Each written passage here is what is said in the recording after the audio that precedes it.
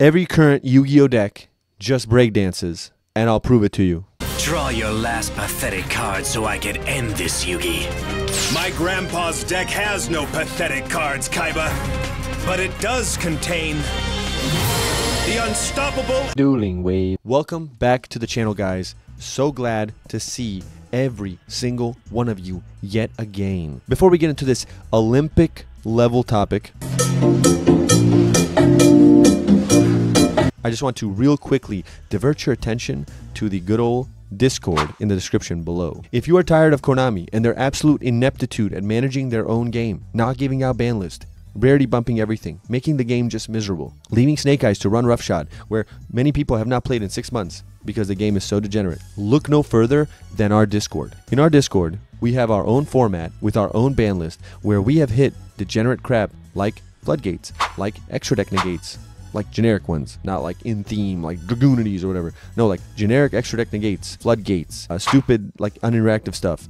We've gotten rid of that, right? The game is fun. You can go first. You can go second. If you've seen our tournament recaps, you kind of get like the idea of like how this looks. I'll link them up top if you want to check them out. We have gotten rid of literally all of these degenerate strats. If that sounds like something you'd like to partake in, don't be shy. Go down in the description, click the link below, join the Discord. You won't regret it. And don't be shy. What's the worst thing that could happen? You actually go have fun with this game that we're all tortured by. You might actually have fun playing Yu-Gi-Oh. Brother, fun. What's that? So if that appeals to you, see you over there. Anyway, back to the matter at hand. Yu-Gi-Oh decks in the modern era love to breakdance. But real quickly, let's define our term. Nice to meet Can you. we get our terms right first? First things first. What do we mean by breakdancing? Breakdancing is the incessant ability of modern Yu-Gi-Oh decks to have cards that insist on moving elsewhere from where they originally were, about on average every 3 seconds. One of the most egregious offenders of this concept is Labyrinth, amongst like many others. But Labyrinth is what really made me sink this in. Like, I didn't think of this concept until I played against Labyrinth 100 times. A layman might confuse this and assume that I'm just talking about like turn 0 plays, but it's not. It's not the case. It's much different than it's a subtle difference from turn 0 plays. Part of it is turn 0, right, where you're literally trying to set up and they go ham. No, it's also the fact that you did something. Oh wait, now we're moving here. Now this is going here. Now this is no. Where am I at? Oh.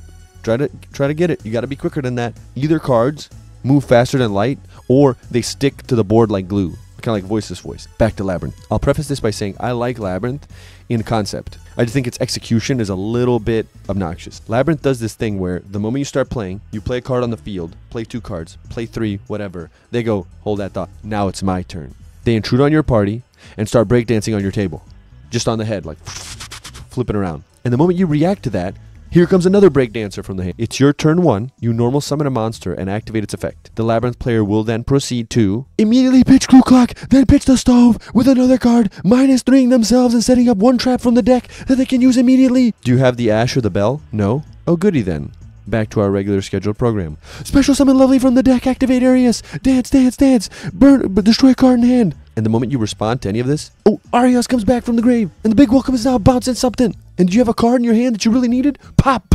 No need to play it, good sir. It's already in the grave. We took care of it as a butler should.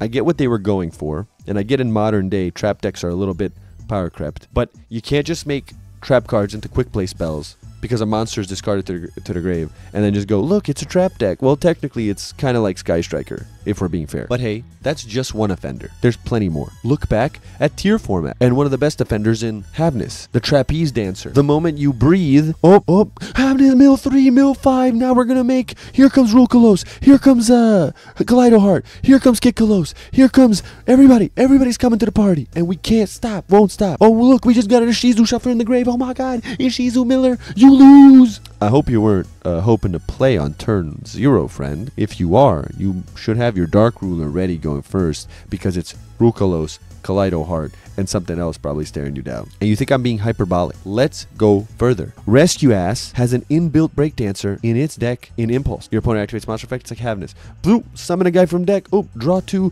discard 1, or special summon Airlifter. Bam, I get to draw. It's not as obnoxious as some of the other ones because it doesn't get to do that much except maybe get a search or a draw 2, discard 1, but still, it's like chill. Just chill, dude. Like, let's chill. Like, basically to play modern Yu-Gi-Oh, you have to be an owl on crack because at any moment, at every time of of the day of every second, you have to be ready for 376 interactions to happen at any time. Oh my god, oh my god, you triggered my effect. What do you mean I triggered your effect? You have no cards on the field. But wait, I don't need cards on the field to play now. But it's not even just them. Snake Eyes, right? Okay, they don't have a sick hand trigger. Flamberge gets to summon a dude from your spawn trap zone to the field on your opponent's turn, which makes IP, which makes it into SP, which there goes more Yoinky, Sploinky plays. Brandon has Guignol, who, oh, you summon a guy, now I get to banish this from the deck, summon a Despian guy, or summon a Dogmatic from deck. Oh, Brandon red, now I get to fuse on your turn, summon this, summon that. Brandon banishment, fuse with your guys. On top of Albion, FTKing you. Being a branded player, I worry about Nibiru more on my opponent's turn than I worry about it on mine. That's how many times you summon and do stuff on your opponent. Like you just go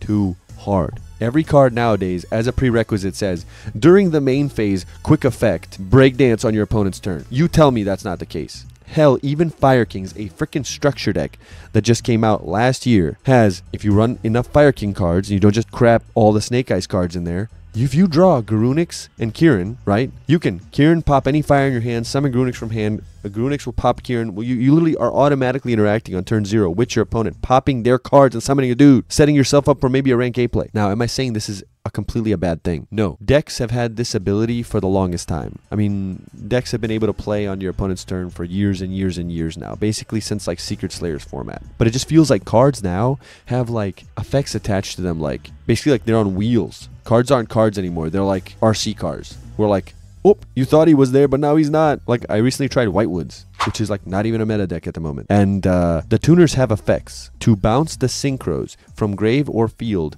to the extra deck to special summon themselves. And what this does is lets you dodge targeting effects, lets you dodge DD Crow effects, Bestial effects, lets you plus if you get them in the grave, and you only need to summon. You only need to have one of each guy in your extra deck to be able to play, because you just bounce it back, summon him again, right? It's the most ingenious thing ever. It's awesome, but it's kind of obnoxious. It's nuts. It's a super cool design, but like quick effect, Monster Reborn. It's like Dark World quick effect. I know we've been kind of trying to figure out what this Yu-Gi-Oh era is called. Some people have called it the modern era of Yu-Gi-Oh. Some pretentious people call it the postmodern era, like we're artists or something. I'd like to propose another name. I call it the breakdancing era. Thank you all for tuning in. If you like this video, please subscribe down below, because I truly appreciate it from the bottom of my heart.